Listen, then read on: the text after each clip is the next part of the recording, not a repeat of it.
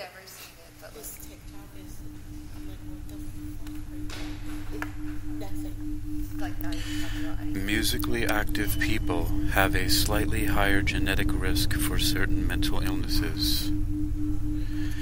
Musically active people have a slightly higher genetic risk for certain mental illnesses.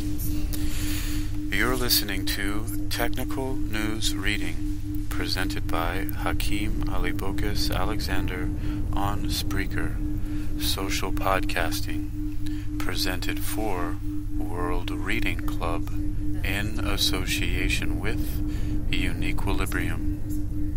This edition's reading focus comes to us from neurosciencenews.com and is titled Musically Active People Have a Slightly Higher Genetic Risk for Certain Mental Illnesses.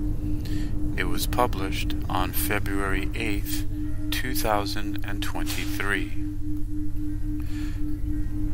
Summary. Musicians and musically active people tend to have a higher genetic risk factor for bipolar disorder and depression, a new study reports. Source: Max Planck Institute. Intuitively, people commonly believe that making music is good for their mental health. Music therapies also rely on a positive influence of music on mental health problems. However, compared to musically inactive people, musicians more often seem to suffer from depression and anxiety disorders. How can this be explained? An international research team involving the Max Planck Institute for Empirical Aesthetics, MPIEA, in Frankfurt am Main, Germany, examined the relationship between making music and mental health in detail and found that musically active people have, on average, a slightly higher genetic risk for depression and bipolar disorder. Making music and mental health problems, a reciprocal relationship?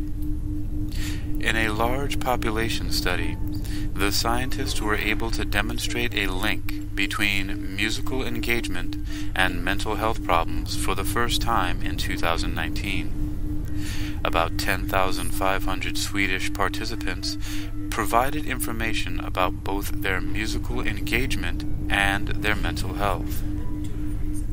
In addition, the data was linked to the Swedish patient register so that psychiatric diagnoses could also be evaluated. It was found that musically active participants reported more frequent depressive, burnout, and psychotic symptoms than participants who did not make music. Those results were published in the open access journal Scientific Reports in 2019. Since the study participants were twins, the research team was able to account for familial influences. These influences include both genes and the family environment during childhood. Twins usually grow up at the same time in the same household. Moreover, they have completely or at least partially the same genes, depending on whether they are monozygotic or dizygotic twins. The team found that musical engagement, as in playing an instrument or singing, and mental health problems are likely not causally related. In other words, people do not make music in response to their mental health problems or vice versa, explains first author Laura Wesseljic from the MPIEA. Rather, the link can be attributed to shared genetic factors and influences from the family environment. The genetic relationship between musical engagement and mental health.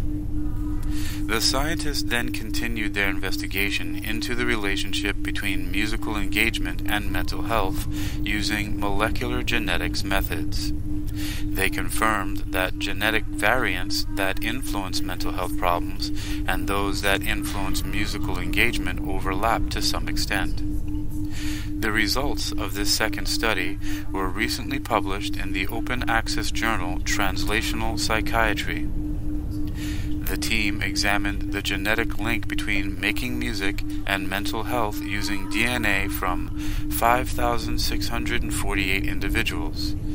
In addition to genotype data, the study participants provided information about their musical engagement, their creative and athletic achievements, and their mental health.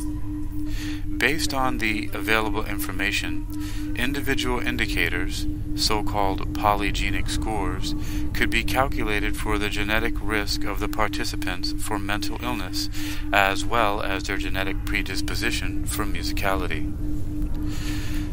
Analysis of the data showed that individuals with a higher genetic risk for depression and bipolar disorder were, on average, more often musically active, practiced more, and performed at a higher artistic level. Interestingly, these associations occurred regardless of whether the individuals actually experienced mental health problems or not. At the same time, participants with a higher genetic predisposition for musicality also had, on average, a slightly higher risk of developing depression, regardless of whether or not they actually played an instrument. These findings lend further support for the notion that partially the same genes influence musical engagement and mental health. The overall relationship between making music and mental health is thus very complex. Familial and genetic factors can influence both musicality and mental health. Furthermore, musicians appear to have a slightly higher genetic risk for certain mental illnesses, says Miriam Mosing of the MPIEA, senior author of both studies. Of course, these results do not exclude the possibility of positive influences of making music on mental health. Musical engagement may well have a positive or even therapeutic effect. The team is already conducting further research in this area, also taking into account flow experiences. Flow refers to the experience of complete absorption in an activity, also experienced, for example, during cultural activities, such as playing a musical instrument.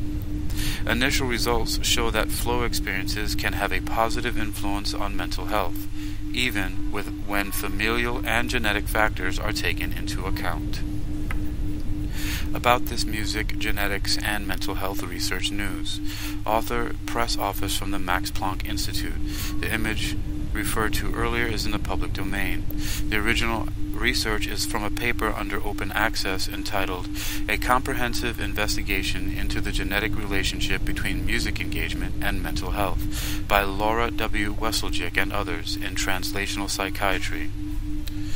You've been listening to Technical News Reading, presented by Hakeem Alibokis Alexander on Spreaker, social podcasting, presented for World Reading Club in association with UniquilibriuM.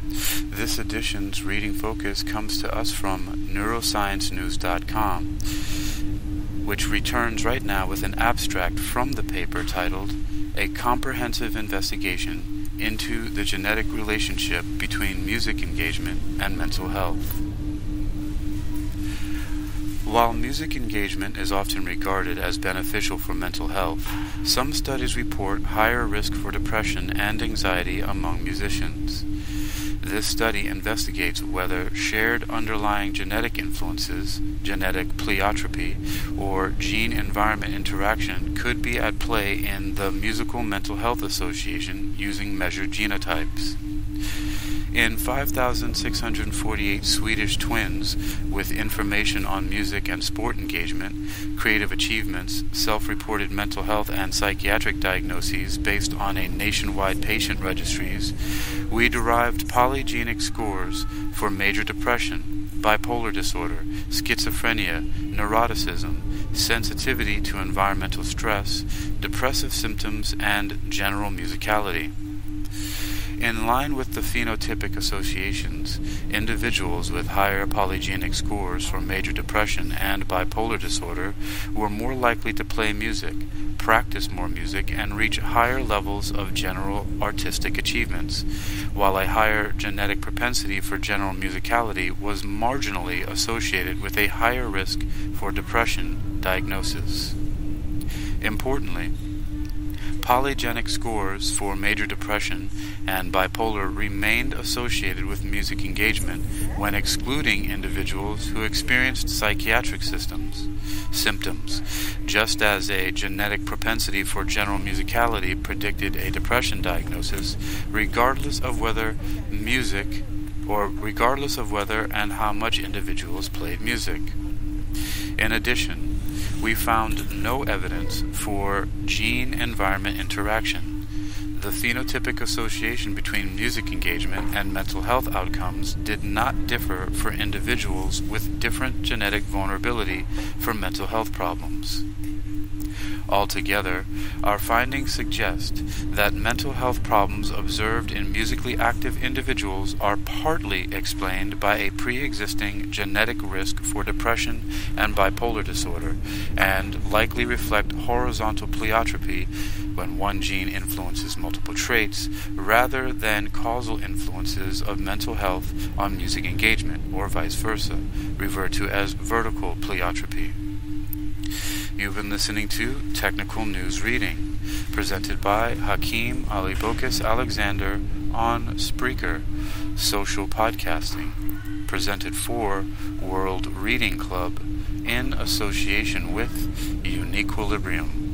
This edition's reading focus comes to us from neurosciencenews.com. It was published on February 8th, 2023. You can read this article and others like it for yourself by visiting neurosciencenews.com at neurosciencenews.com, neurosciencenews.com. Musically active people have a slightly higher genetic risk for certain mental illnesses.